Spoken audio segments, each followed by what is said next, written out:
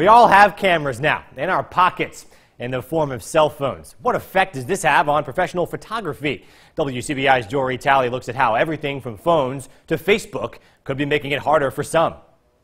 Cameras capture everything, and technology advancements make it possible for everyone to have one, which doesn't flash a good picture for professional photogs. Everybody that has an iPhone or a digital camera thinks they're a photographer.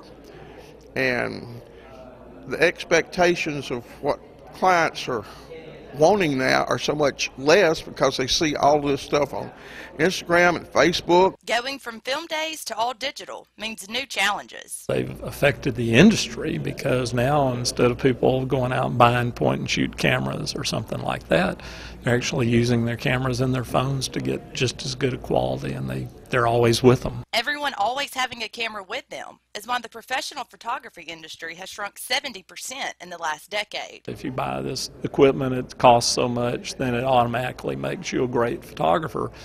Kind of be the same aspect if you went and bought a great high-dollar piano. Would you be able to play like someone that would be doing a concert? And it's not the equipment as so much as the talent of the person using it. Not only is the industry slowing down, social media is taking away money and credit from photographers. Take the photograph, make a picture of it, and put it on Facebook or Instagram, and